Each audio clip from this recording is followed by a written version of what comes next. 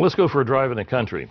Now, we sort of have to set the scene here a little bit, I think. So let's say we're in a place that's either semi-arid or humid because I want some water around and to grow things. We'll stay out of the desert because the deserts are a little bit different, and then we might get in another lecture talking about why deserts look like they do. But anyway, let's say we're out driving around the country in a typical humid or semi-arid region, and we're looking at a slope now that's less than 40 degrees. It's less than that angle of repose.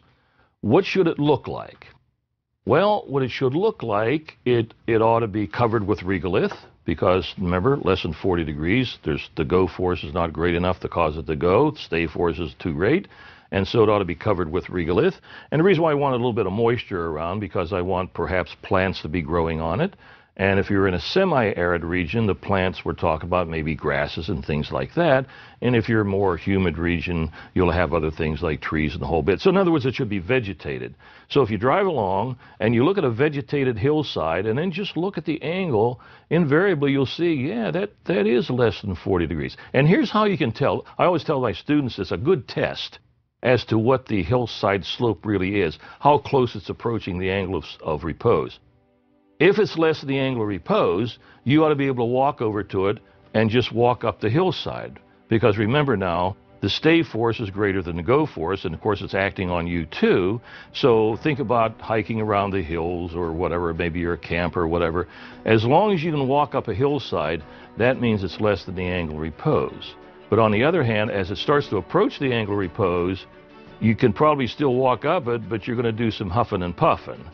But if it's greater than the angle of repose, you're not going to walk up that hillside. Why? Because the go force is working on you too, and you're going to slide back down again. So anyway, you look at this slope, and if it's covered with vegetation, and then you say, well, yeah, that's the reason why, because it's less than the angle of repose. On the other hand, let's say you're driving along, and you see a slope that's steeper than the angle of repose. Maybe it's maybe 50 degrees or whatever. What is it going to look like?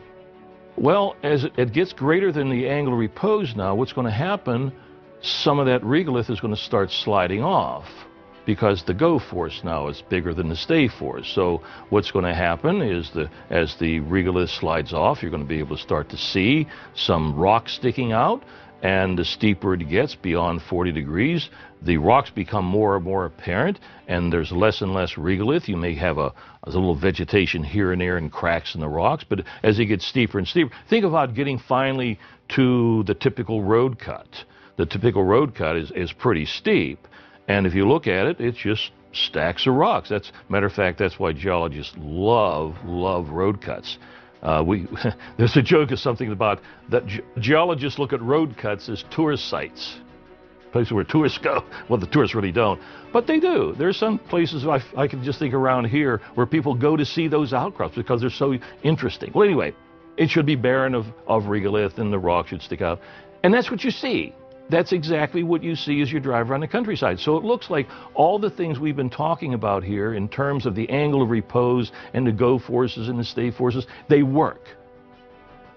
Well, yes and no. For example, note if the slope is less than the angle of repose, what that's really saying is that regolith will not move.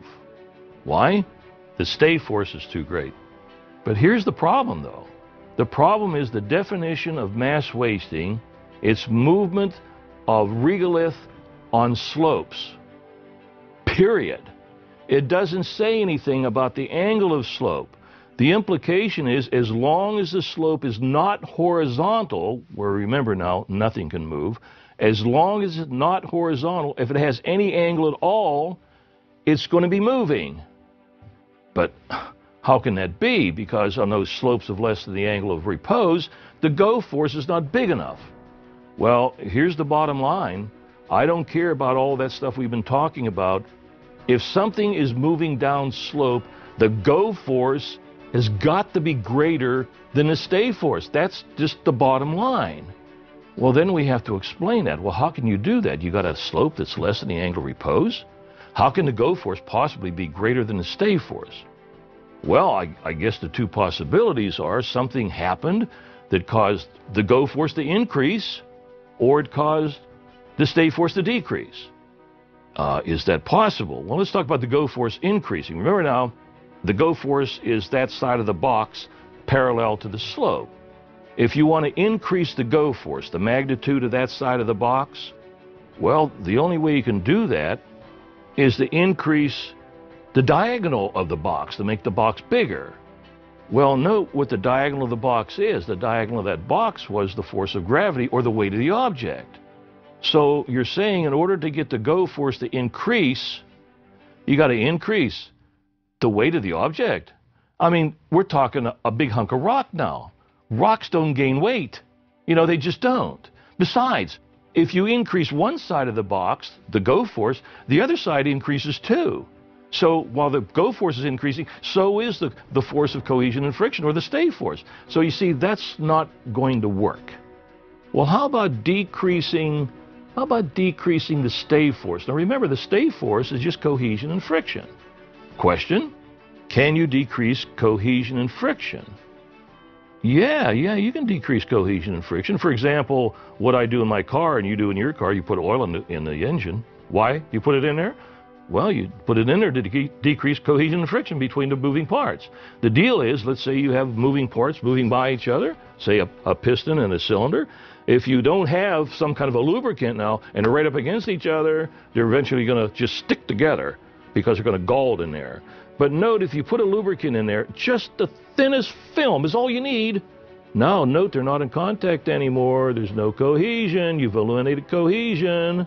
And then what a lubricant's all about, just because of the stuff itself, it minimizes the amount of friction. So the idea is, add a lubricant. That's what lubricants do. That decreases cohesion and friction. That's the stay force. So how about that slope? Can we decrease cohesion and friction on that slope? Well, I guess you could spray with oil, but I don't think the EPA would like that. But the question I would have for you is there out there in nature a liquid that would make a good lubricant? And the answer, of course, is yes. It's water.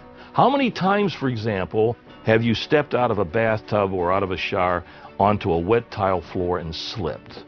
You step out, the problem is, you see, here's your foot, and here's the tile floor, but in between the two, this thin film of water, no cohesion, no friction, you see, and almost down you go. How many times have you heard a guard at the swimming pool screaming at some kid, "Don't run"? Why? Because as long as the kid is running around and a little dry foot is coming in contact with the dry pavement, you're okay. But as soon as that little dry foot hits that puddle of water, and all of a sudden there's a thin film of water between that little dry foot and the pavement, you got no cohesion, you got no friction, the kid's going down, and the parents are on the phone to the lawyer. So that's the way it works. So lubricant, the lubricant we're looking for is water. So here's the deal. Think about now any one of those drawings we talked about where the stay force was greater than the go force. If you start adding water, effectively what you're doing, you're taking that side of the box and making it smaller and smaller and smaller. And eventually, I don't care how small the go force is, if you add enough water, you're going to eliminate that. You're going to eliminate the stay force to the point where the go force is going to be greater. And as a result, it's going to start moving. So there's the secret. Water is the answer in moving things on slopes less than the angle of repose. As a matter of fact, there's a chart that I put together to show all the different kinds of mass wastings. And the classification scheme is pretty much based upon how much water is available. And the different kinds are broken down into flows, slides, and falls. Flows, if you look at the chart, the big difference between the three, flows require quite a bit of water, quite a bit. Slides, they require some water, but not nearly as much as flows, of course, but they require water too, but not as much as flows.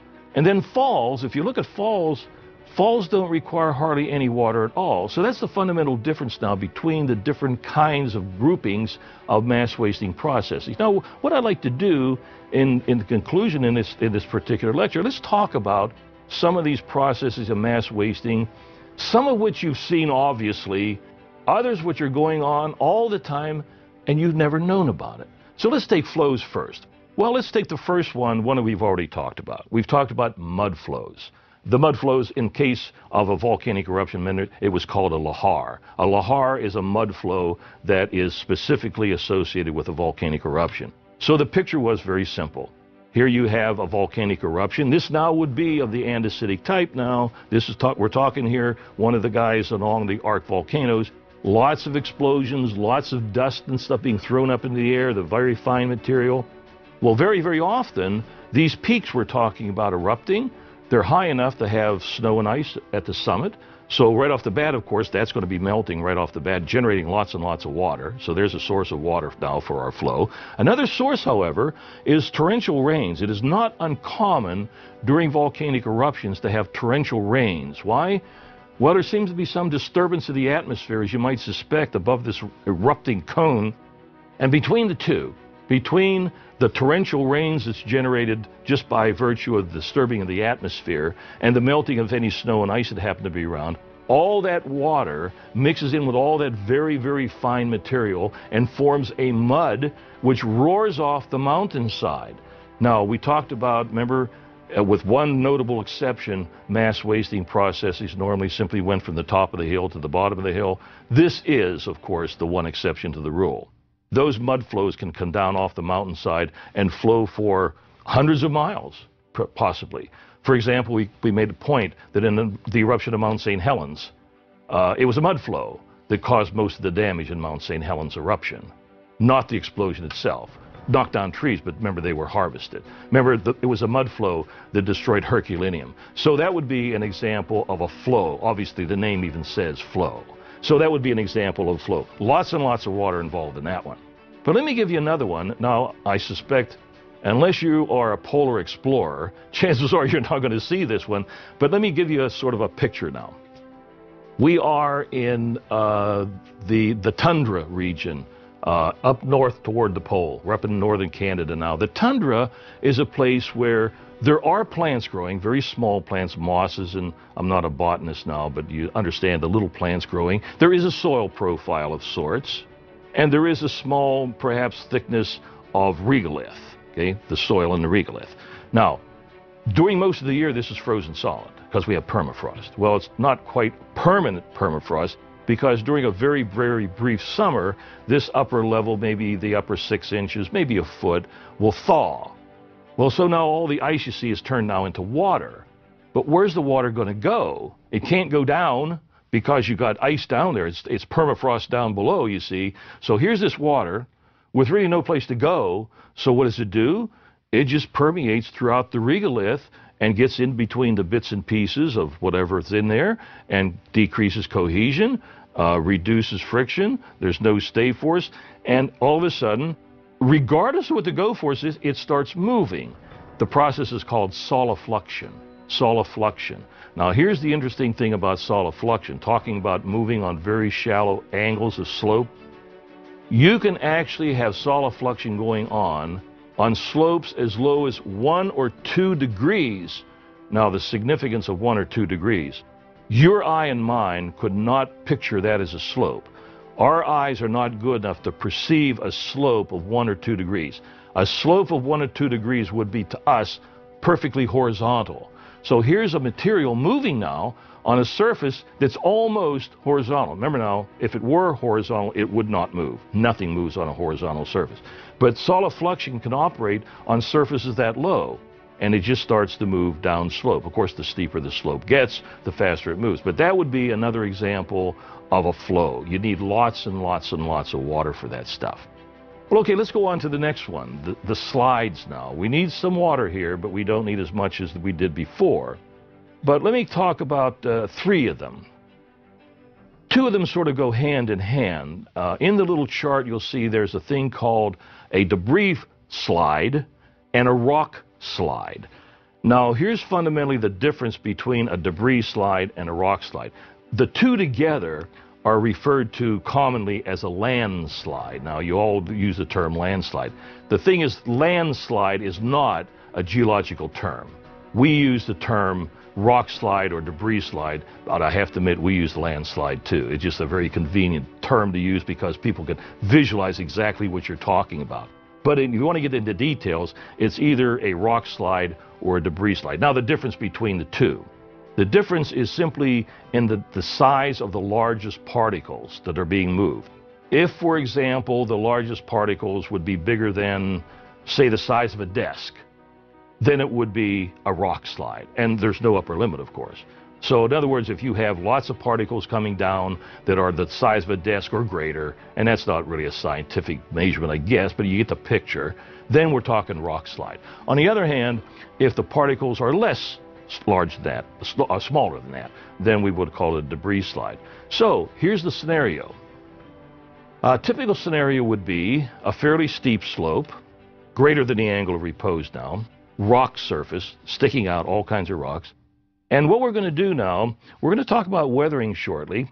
And one of the big processes of weathering that's really effective, probably the most effective, is the freezing of water and changing into ice. It expands 10%, lots of forces. So the picture I would present for you would be a hillside, rocks exposed, being subjected to freeze-thaw, a cyclic freeze-thaw. Every time it freezes, the water in these little cracks freezes and expands 10%, and the crack is just a little teeny bit wider now. And then when the thaw comes, more water flows in, and then it freezes again. So if we go through that freeze-thaw cycle, and let's do it for a long time. Let's do it for 10 years, 50 years. Who knows how long it takes? But over a period of 50 years, let's say, you can break up an awful lot of rocks. So picture at the end now, at the end where we're about ready to have a landslide now, we have this surface. It's broken up as a result of physical weathering process. It's literally just hanging there, but there's still enough cohesion and still enough friction between the individual particles, the bits and pieces of rock, as big as they may be, to keep it in place. All we need now, a little bit of water would do it. Let's get rid of some of that cohesion. Let's get rid of some of that friction, and that thing could come down. Typically, when would that be? Well, I'm thinking of the area around here. When do we get most of our rainfall? When are the streams rising the best? Well, it's in the springtime. Think about the spring coming now. We have the spring thaw. We have the ice and snow all melting away. And then we have the spring rains come. Now, these don't even have to be torrential, but normally, very commonly, they rain day after day after day. And now here, this hillside, precariously sitting there, all broken up, and now becomes saturated with water. Sooner or later, there's enough of it where there's enough cohesion reduced and enough friction reduced, the whole thing takes off, and all of a sudden you've got a debris slide or a rock slide or a landslide. Where does it go? It goes out on the roadway, you see. Think about driving around, certainly this part of the world. When do you see most of the rocks sitting along the edge of the road and perhaps out on the road itself? It's in the springtime. Now, granted, you can have one of these rock falls anytime. But I'm just saying that if you think about it, most of the time you see that sort of stuff is in the spring of the year. And what you're looking at is the result of perhaps 10, 50 years or more of just freeze-thaw, breaking the rocks up in the hillside, and then just one spring event, just to the point where the cohesion and friction are reduced, no stay force, and down it comes. So that would be a classic example of a mass wasting process. That's one that you've all seen. And that's the one I used when I said, if it wasn't for a landslide, most people wouldn't even know there was such a thing as mass wasting at all. Well, let's talk about another one. And I want to talk about this one because I think in terms of the total amount of stuff moved by mass wasting, this one has to be the winner. It's called creep. Right off the bat now, the picture is this stuff is going to move really slowly. And this is one of the reasons why you or most people don't really know what's going on. It's moving the stuff so slowly that even with year to year, you probably don't even notice any difference. But we have to look at it over a period of time. So let's get started, show you how this thing works. To do that, the first thing I want to talk about is another process that you've seen, maybe you didn't call it this, but it's called frost heaving. Now, here's the picture now. Picture, if you will, your garden, any place where soil is exposed. I'm trying to get away from saying the word dirt now, you see. The soil is exposed. And we're probably in, let's say it's getting into fall now. You're starting to have the nighttime freezes, and we're going to go through freeze-thaw cycles even before we get into winter. And here's what happens. In that upper layer of the soil, there's moisture, of course, water. And what happens is that during the night, when things freeze, ice crystals start to grow just below the surface. Now remember, anytime crystals grow, there's a thing the chemists refer to as a growth pressure. What the growth pressure is, again, it's simply a force that crystals generate, the purpose of which is to shove anything out of the way that gets in the way so they continue to extend themselves. So we have this growth pressure. The growth pressure is enough to lift any particle of soil that happens to be over top of it up in the air. Now, here's the important part about these crystals, though. They always grow perpendicular to the surface. Now, don't ask me why, because I've asked an awful lot of experts, supposedly experts, why is that the case? Why is it always perpendicular? And I've never gotten a good answer. So picture anyway, perpendicular crystals growing. They're only going to be maybe 1/4 of an inch or 1/2 an inch long, lifting that surface up. That's the freeze cycle. And then the sun comes out the next morning, and the ice crystals melt, and that little layer of soil falls back down again. And then the next layer, next time it freezes up, then next thaw it down, and so up, down, up, down. That's basically frost heaving now. You say, boy, that can't really do much. Well, maybe not on that horizontal surface, but let's change the scenario. Let's say we picture the same thing going on, but this time on a slope. Now here's a crystal starting to grow. Remember, always perpendicular to the slope, so here's the slope, grows perpendicular. It lifts this particle of dirt up, soil up, sorry. It lifts this particle of soil up, okay, again, maybe 1/4 of an inch, maybe 1/2 an inch, and then the sun comes out. Question, does that particle of soil go back from whence it came? Au contraire. What happens is gravity takes over and it falls straight down. So note the particle now is downslope, just a very small distance, but it's downslope further than it was before. And so note, as we go through repeated freeze-thaw, freeze-thaw, freeze-thaw, that little particle is slowly but surely moving downhill. Well, it isn't just that particle, it's everybody doing that. So very slowly, the entire hill is very slowly moving downhill. That's what creep's all about. Now, that's in the wintertime, okay? What happens the rest of the year? How about summer and spring and fall? Well, in summer and spring and fall, we have rains. And we don't have to talk about torrential rains here. That's just the average, everyday rain comes.